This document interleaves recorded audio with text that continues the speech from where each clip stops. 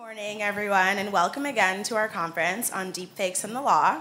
My name is Ariane Connell, and I'm a second-year student here at NYU Law.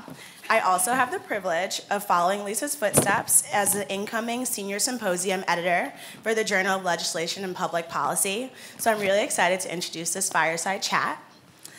This discussion will address how terrorist organizations have used and continue to use misinformation and deepfakes to not only advance their own agendas, but also threaten global security and impinge on human rights.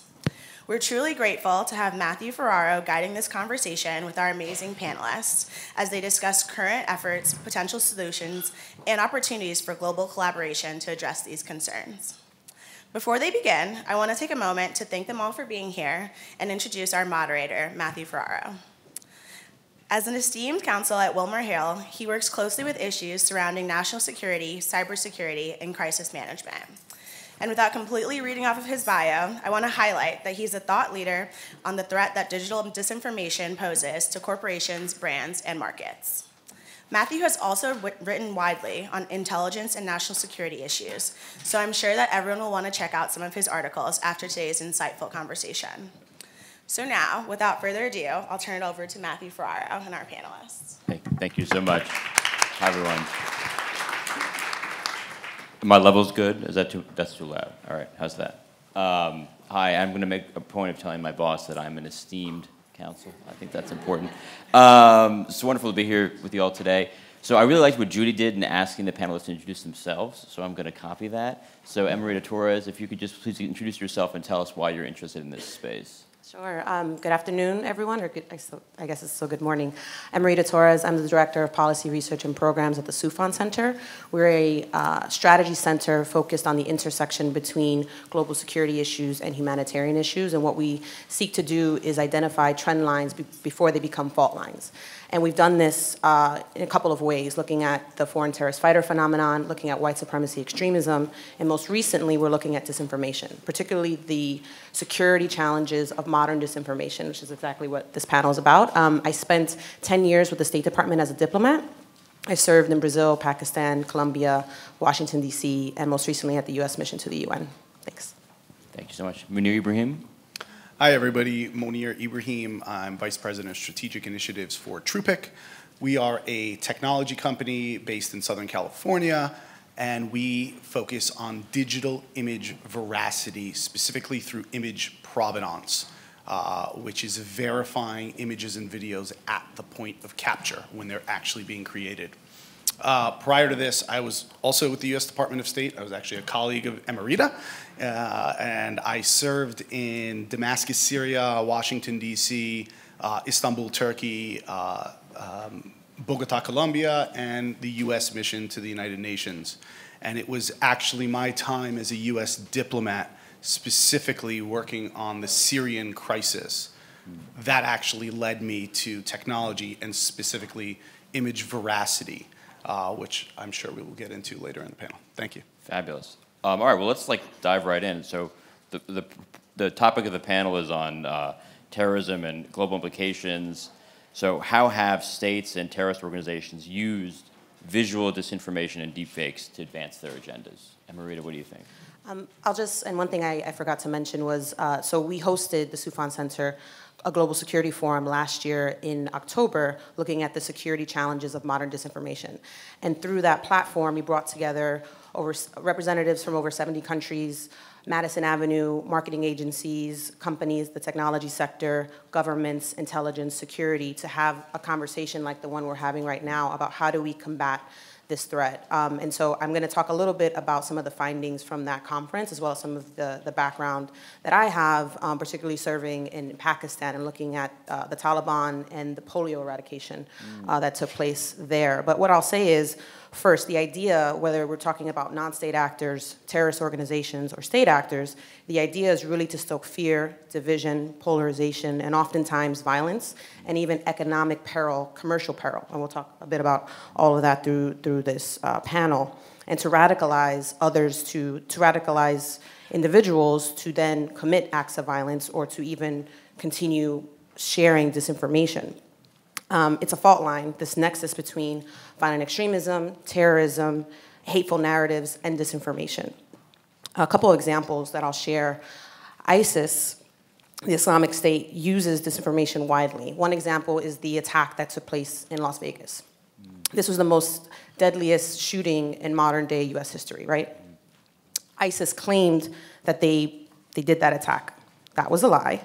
But what they did was they spread that narrative, they spread that disinformation across 4chan, 8chan, the news, everyone was picking it up. And so the idea was to stoke fear amongst the American population, amongst the international community, around their ability to conduct these kinds of attacks. And if you are someone who is on 4chan or 8chan looking to become a part of ISIS, that is a model for you. You want to join ISIS after that, right? So that's just one example. I'll turn it to Mounir.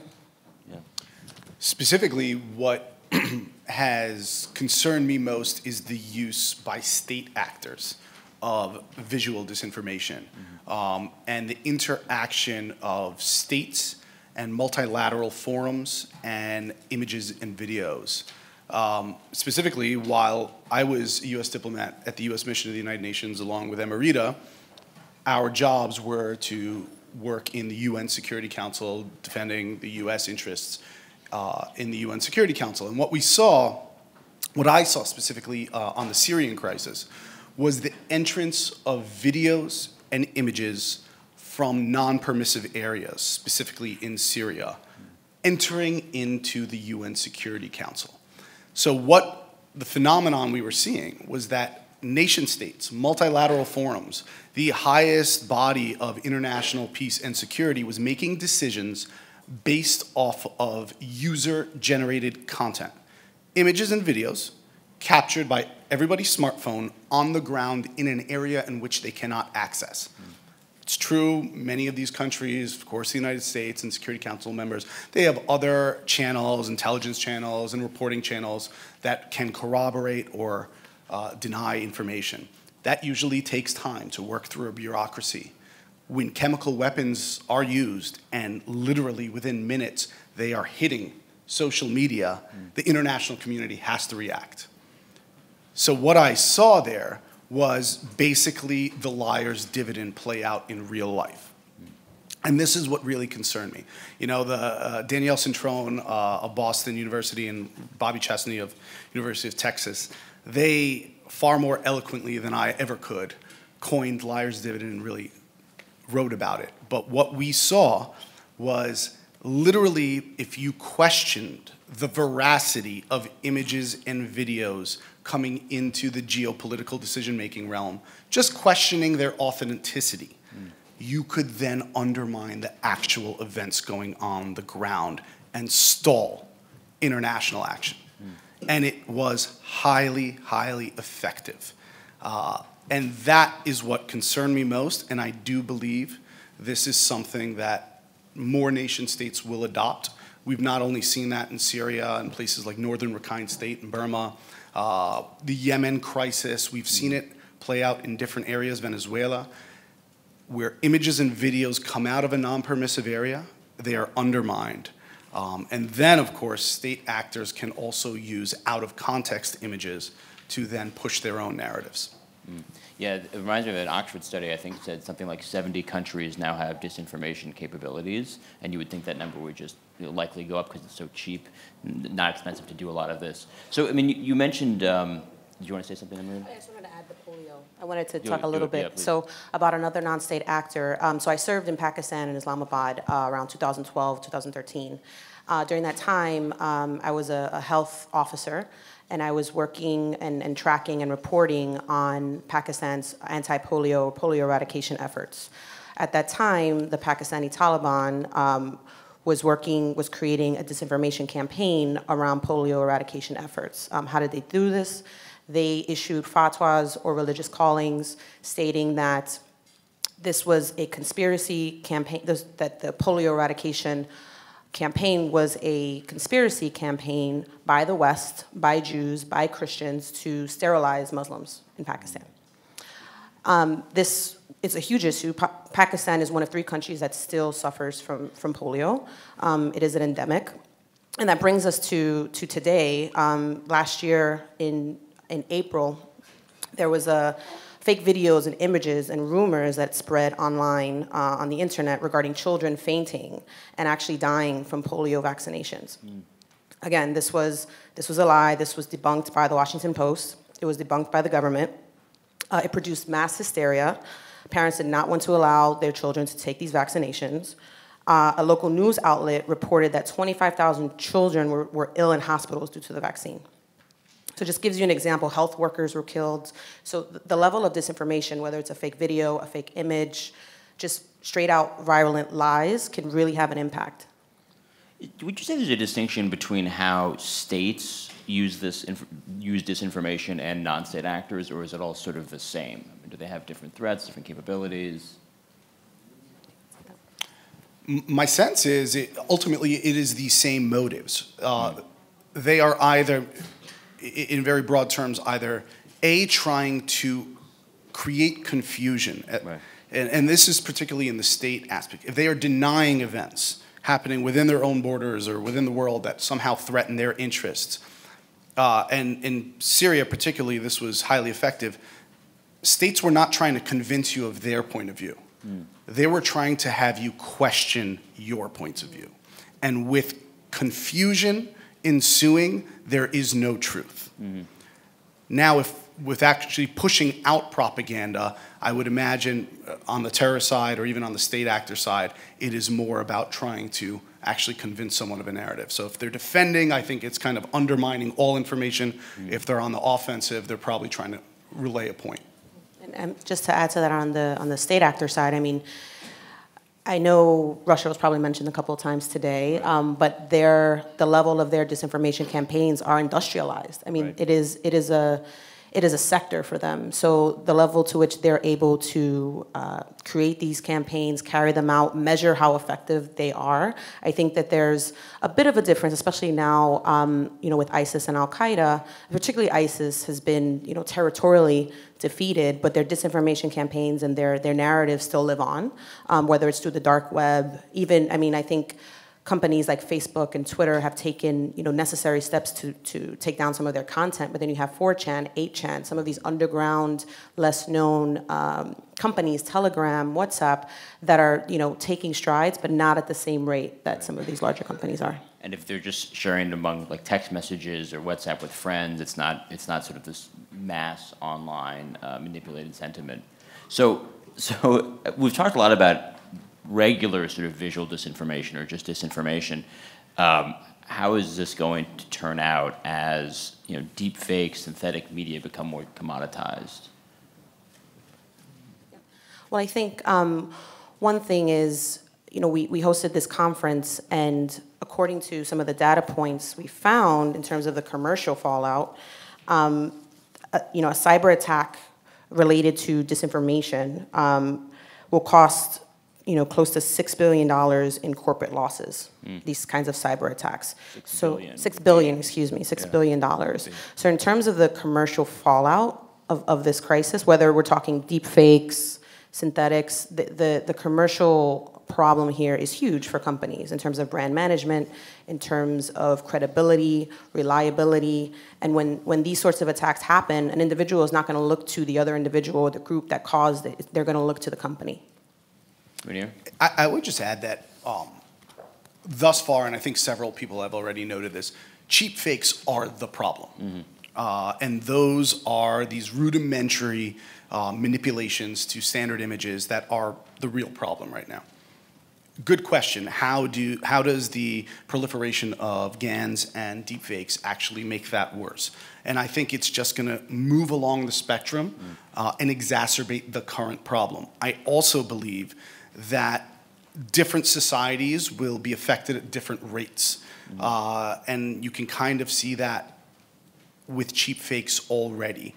Highly dense societies with existing societal fissures, religious fissures, sectarian fissures might be more susceptible and vulnerable to reactions from deepfakes or cheap fakes than maybe other societies. So I can see it only exacerbating the current problem at faster speeds and perhaps even with more violence and other negative reactions. Well, this is depressing. can we talk solutions? Like, where do the solutions lie? Is this going to be, you guys both, you've worked at the UN, is it at the UN, or sort of a supranational body? Is it it's the state system? How do we actually push back on this dangerous threat? Well, I think what's important first is that this is a problem that cannot be solved by the government alone. I think we think a lot about policy, government policy, legislation. 90% of cyber infrastructure is owned by the private sector. So if that's the case, the private sector needs to be an absolute part of this solution. Technology companies, media agencies, governments, et cetera. And I think we need to have a multi-stakeholder comprehensive approach to this. Legislation is certainly a part of it. Regulation is certainly a part of it. I think that technology companies need to be at the center. One interesting example at the United Nations, it's the Global Counterterrorism Forum, the Global Internet, GIFCT, we work in acronyms, GIFCT. It's a conglomerate of companies that work together to take down content. Facebook, Twitter, other companies are a part of it. I think that's an interesting sort of forum to have these sort of discussions, and perhaps that can be broadened to include disinformation. What do you think, Mounir? To echo Emerita's point, the term we often use is going to be kind of a whole of society approach. I mean, we are technologists, and we do not believe technology is going to solve this answer. We think that it is going to be a holistic coming together of a variety of areas. You know, Catherine has laid out the very different areas that really need to focus on this. Everything ranging from technologists, legislators, educators, psychosocial behavior is a big part of this. One of the things that we are particularly excited about is we have partnered up with Qualcomm Technologies. And what we are trying to do is embed image verification, controlled capture is what we call it, verification at point of creation, technology directly into the hardware of smartphones. And we believe that is a way in which you can scale image provenance globally through actual smartphone proliferation. We think that this is could be a very critical key, not a silver bullet. We have been involved with Adobe's Content Authenticity Initiative. We think is a great step forward, and there's so many other good initiatives. So one, raise awareness, and two, bring together the different parts of society to begin developing a foundation and then open standards that can be deployed across the internet. Oh yeah, go ahead. Just to add, media literacy, I think, is crucial in this conversation.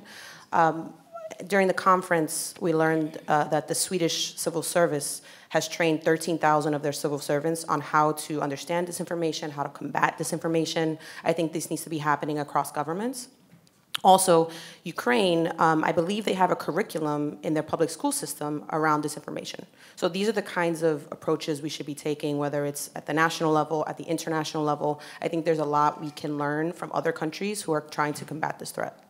Yeah, it's interesting because it seems to me that we should start with the idea of like what success looks like, and it seems that success is both like fewer deepfakes, I suppose, but also just a greater sense of kind of immunity in the ecosystem to them, so that in the same way, like think of spam email. We all get millions of spam emails, but we're now trained to overlook them, unless you're like my parents or something, So, it seems to me that it's right. Like there's literacy, there's knowing to look at the provenance of a photo, perhaps trusting a real journalistic outfit that would do the sorts of things that they were discussing in the previous panel to ensure the accuracy of the photographs. And that'll seem to be part of the solution, because you're not going to get the genie back in the bottle.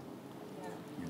I mean, I think what we face as well when we think about journalism is like a crisis of credibility and a lack of trust in some of what we're seeing in the news. And I think we should be building a level of community resilience around disinformation. Right. And again, I think it needs to be multi-sectoral. There needs to be different pieces of this. So something just off of that, I mean, a lot of the examples that you guys used are societies that are already sort of riven.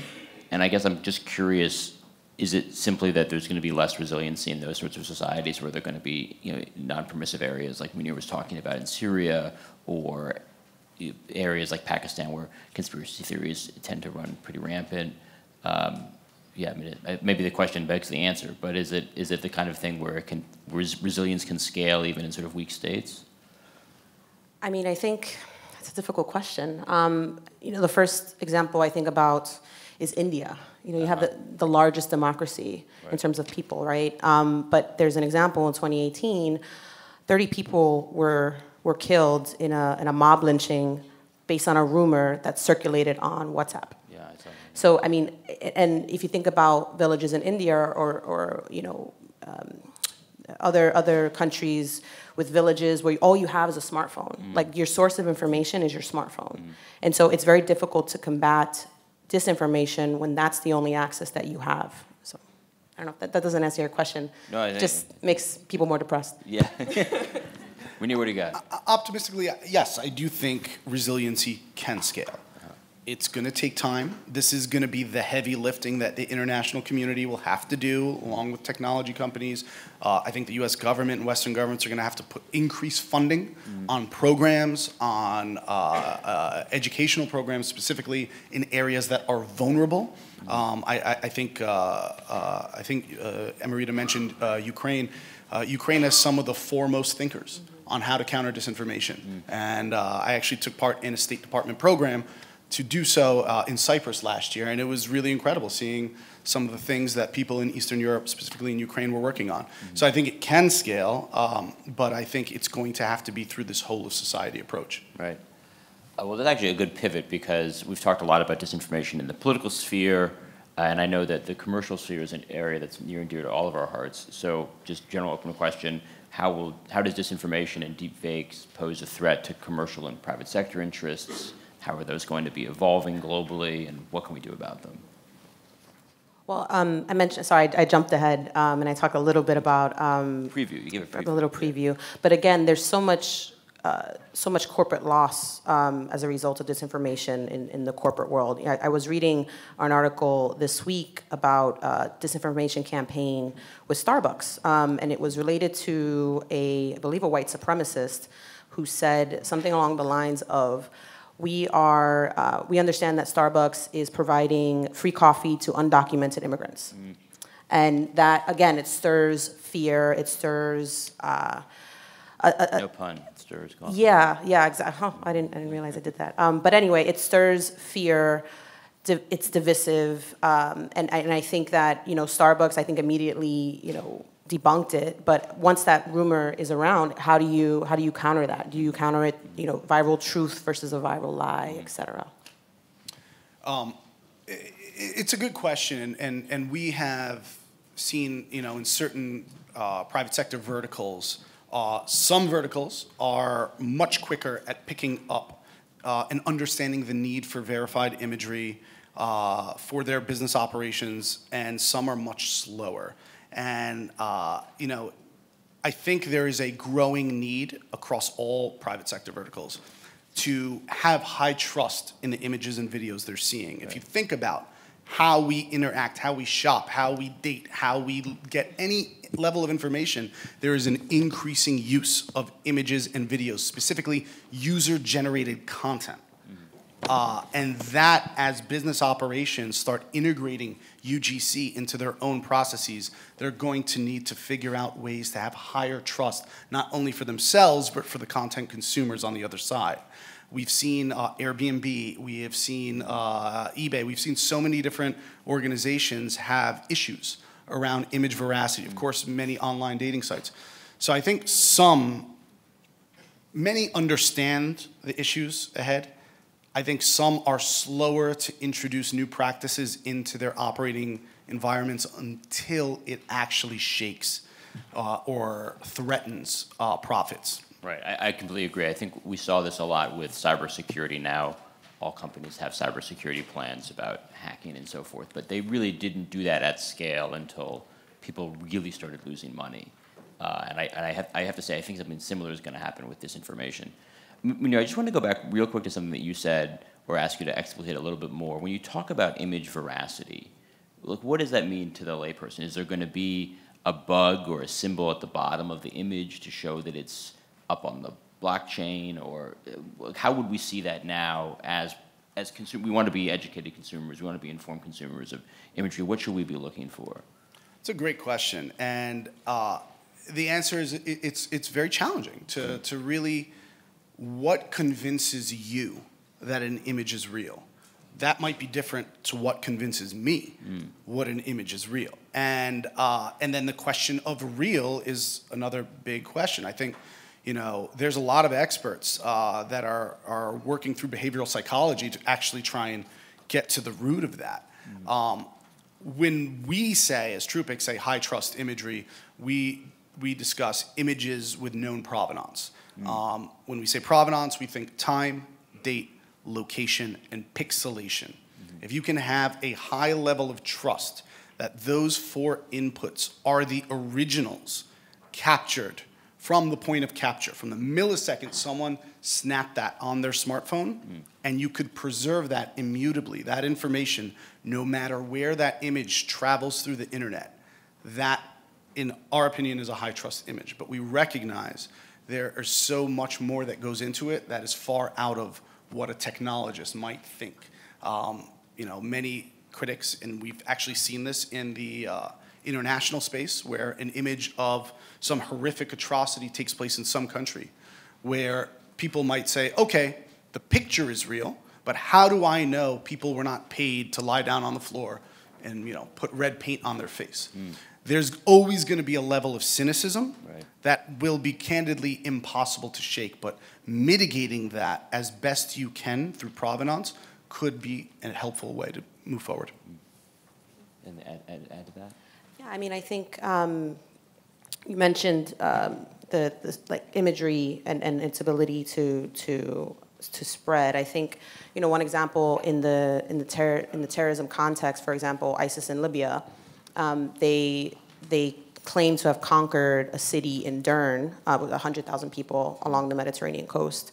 And they took a picture of themselves by the city, but that was also a lie. And they were able to spread some of these images that they took, and they were able to, again, stoke fear, recruit, et cetera. So I think overall, just to contribute to the terrorism side, I think it's a real problem that we face. Yeah, I mean, it occurs to me that disinformation and photo manipulation dates from the Stalinist era and so forth. But I just feel like now people are so coached to believe whatever it is that they want through their own political leaders or whatnot. I do see it as a serious problem, and part of it is, I think, the breakdown of just social trust in any major institution. And the good news is that we can all be part of rebuilding trust. You want to say something? No, I think. My personal view, I think there's a breakdown in critical analysis and critical thinking. So many people are tied to their smartphone, and when they want an answer to something, they Google it, and they think that the Google answer is right. And I think that's a big problem. We're not questioning enough. We're not thinking enough. And I think we need to really consider how we're educating ourselves and the sources of our education. Anything to say on that, Mounir? No, I mean, I would agree. I would add that, there's several ways I think this can, ultimate solutions and mitigation techniques can be pushed forward. And the one thing I think is that governments will not have the problem, will not have the solution, and legislators will not, but they can help bring together the forums to do that and help create. One particular body I often think of is the G7. All those countries have the resources and have the interest to actually bring together policymakers, thinkers, technologists, different forums that are trying to piece together the foundation and the solutions. And I think that would be one of the ways forward. Very helpful. All right, perhaps we've got some time for questions. Who has questions? Yes, sir, right here. There's one that's slowly wending its way to you. I guess first I would say photo manipulation goes back to the beginning of photographs, back in the Civil War. And on that note, in the beginning of the internet, Google was supposedly doing peer review to make sure that the results were effective. But there was massive amounts of fraud, and they made a ton of money, but maybe nobody noticed because it was just money that was being lost. It seems to be there's a huge change in 2017 where Facebook, implicated in genocide in Myanmar, the CSO himself said to the journalists, "You don't understand the problem. journalists on the ground reporting the genocide. He undermined them, saying, you don't understand what's going on. We have to be sure we don't become Orwellian and overregulate. And then again, when Singapore said to Facebook, you have to have veracity of your information, they said again, we have to make sure we don't overregulate. So I wonder if the issue is that we're treating misinformation, the opposite of it, as just information, not a set of values such as liberty or justice. So when Facebook says or Google says we don't want to overregulate, what they should really be saying is we want to work towards justice, we want to work towards liberty as a shared value. Got it. All right, who wants to take that? I would jump in and say absolutely, and candidly, I don't think any technology company should be the arbiter of truth. Certainly not mine, and certainly not any. What I think technology companies should strive to do is provide the most information in the most palatable and understandable form to content consumers so that decisions can be made based off of those images. Certainly not undermine people on the ground reporting that information. If I can just add, I agree with you. I think, so Microsoft presented at our conference last year, and they talked about a partnership that they have with NewsGuard. I'm not sure if you're familiar with NewsGuard, but one thing that they do is similar to what you're saying, is they put together, I think, a set of 9 values, and they observe different news websites based on those 9 values. And so they're essentially grading news companies on how their ability to have integrity, credibility, the veracity, to the extent that they could, of their news. That's really interesting. I hadn't heard that. All right, next question. Come on, anybody? Yes, sir, over here. I was being pointed. I have no idea who's raised their hands. All right, we're going to go with this gentleman here, and then I'll find the person. I was wondering about criminalization, and is there any way to make this like a crime that people could go to jail for, basically? Fake videos? And what about the possible solution of bonds, that whoever loads up a video has to be bonded, that if something goes wrong as a fake video, they would suffer economic loss? Huh. All right. What do you guys think? Criminalization or economic loss penalties? I think that disinformation, we think about it in the electoral context, but there's also criminal fraud, cryptocurrency. Like, there's a lot in there in terms of financial crimes that we should be looking at. So I think there are certainly ways to do it. I'm not a criminalization expert, but I will say that there, on the economic and the criminal side, there's certainly ways to do that. I would add, Matthew is the lawyer on the stage and will probably have thoughts on this. What I have been told is one area in terms of legal rethink would be the Communications Decency Act, Section 230 specifically, which several legal experts have discussed helps create some liability on social media platforms. And then one thing I would also add, though, is malicious actors are going to figure out ways to upload images and deceptive content anonymously. So it'll be very, very hard to actually identify the perpetrator. And what you'll be left with is the people who are resharing this image, whether knowingly or unknowingly, and it'd be hard to criminalize that. Yeah, I would just add to that to say that, one, there's major jurisdictional problems, especially in the international context, right? So the U.S. might have a series of laws, a body of law, but it's really cannot go very far if the perpetrator is overseas and outside the writ of the court. There are, you'll hear more about it in the next panel, there's 3 laws now in the books in Texas, in Virginia, and California that prohibit various kinds of deepfakes and synthetic harm. As far as I know, none has been successfully used, and they're pending now in 9 other states, and there are 5 bills pending in Congress. So there's attempts. I will say that I think that not all speech is protected, right? I mean, you can't manipulate a stock with your speech, right? Like, that is a restraint on speech. You'd be prosecuted by the Securities and Exchange Commission. Defamation is another one. Copyright, trademark violations. What Emerita talked about, that is a well-known case of Starbucks being the victim of disinformation. Starbucks could have plainly brought a copyright claim because the person was misusing their mark or trademark claim, but they didn't because it wasn't worth it. So there are avenues, but I think it's much larger than anything any law can prohibit. All right, we had other questions. Yes, sir, right here. So I have a question about essentially who is supposed to pay for this. So for example, broadly speaking, we have 2 categories of solutions. One is based on task analysis. They're passing you a microphone. Yeah, let me just repeat. Yeah. So the broad question is, who is supposed to pay for the detection techniques? Broadly speaking, we have two categories. One which is fully passive, where we just analyze statistically whatever happens to be out there. And the second approach is the one that you're trying to go to. So can we introduce something at the smartphone level to help with the detection? And there's been a lot of research in the second category as well, mainly in the first decade of the century. But the problem was that there were no incentives for the camera vendors to introduce those solutions to the market. So the question would be, what's your take on who is supposed to pay for this technology? Is it end users? Is it platforms? Should this be something that should be enforced by regulations? I'm wondering what's your take on this? Thank you. I guess Mounir would probably best it for that one. Sure, great question. Figuring out the business and productizing of verified imagery is an interesting question, and it's one that we have been thinking about for quite a bit of time, and it changes.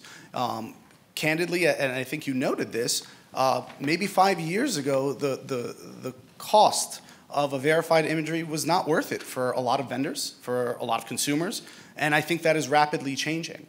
I think by working with actual hardware and putting them into actual smartphones and OEMs, now it becomes a feature set of smartphones moving forward. And now that feature set can be then leveraged by a variety of different applications, platforms, commerce sites. So I think that is a way in which you can move forward. All right. Well, with that, please join me in thanking Emerita and Mounir.